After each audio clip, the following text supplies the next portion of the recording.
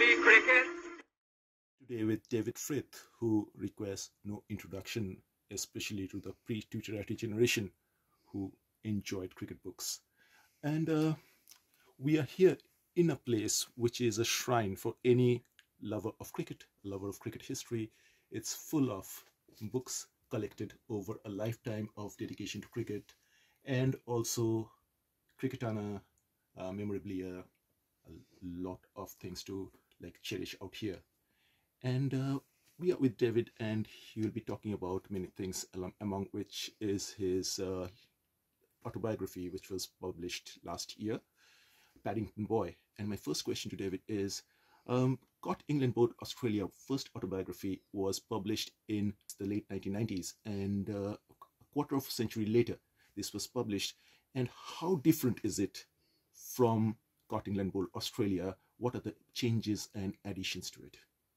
Well, the new book is a revision of the old because there were errors, unwitting errors in the first one, called England Bold Australia, which I put right. Some of them are about ancestry, which interests some people, if not everyone, but I've got some pretty interesting ancestors. One of them was hanged for murder. And war losses, both world wars. All of that doesn't take up much space, but it's been put right.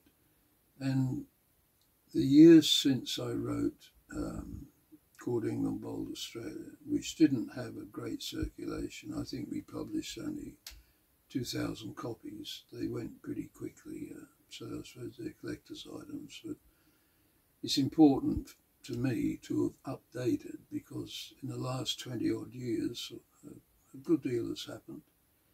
And it's essentially a cricket book, but it's also about a man's story from just before the Second World War. And it refers to both my countries, England and Australia, where I've spent my life, and other places too, because I followed the cricket ball all around the world to India and Pakistan, and I saw the first Sri Lanka test match. Went to South Africa before it was readmitted. I've been since. But Australia was where I grew up, and part of my heart is still there. And most precious of all was that I met my wife Debbie in Queensland, and we had 62 wonderful years together. The loss of her has been a hammer blow. That's covered in the book, as disciplined as I could make it. But my other big friend in Australia was Don Bradman, and it was a great privilege to be among his close friendships. And there are quite a few stories about the Don. In England, I suppose the number one figure in my life was John Arlott. It was John who got me on to the mainstream when he lined up with Swanton a position for me on the Cricketer magazine. That was my first real step forward. And after that, I started my own magazine up, Wisden Cricket Monthly. I'm very proud of that.